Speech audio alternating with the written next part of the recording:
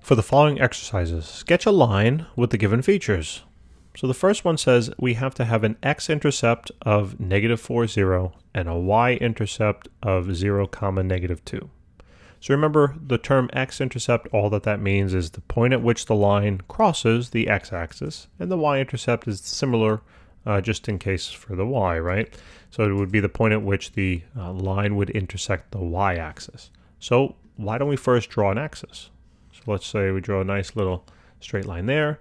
I'm going to draw a nice little straight line there. And what I'm going to do is I'm going to now plot essentially these 2 points. Let's first start with the X-intercept. It tells us -4, 0. What that means is that I have to go, remember, coordinates are always written X, Y. So first thing is I have to go to my X coordinate of -4. Remember, going to the left here is negative.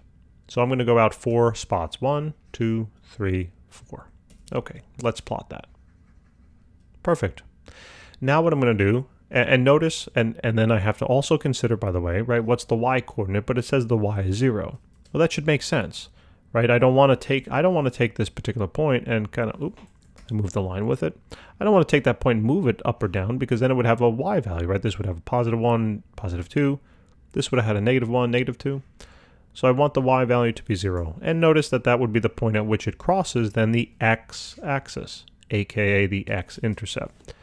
Same thing now, not to belabor the point, let's do the Y-intercept. So it's going to have an X value of 0, meaning we're not going to go left or right, we're just going to go up or down. And then we have to go down to -2, so right here. And now simply just draw the line, okay? I'm going to try to do this to the best of my ability. Draw it as right. That's a pretty bad ability. Let me just try and angle this a little better.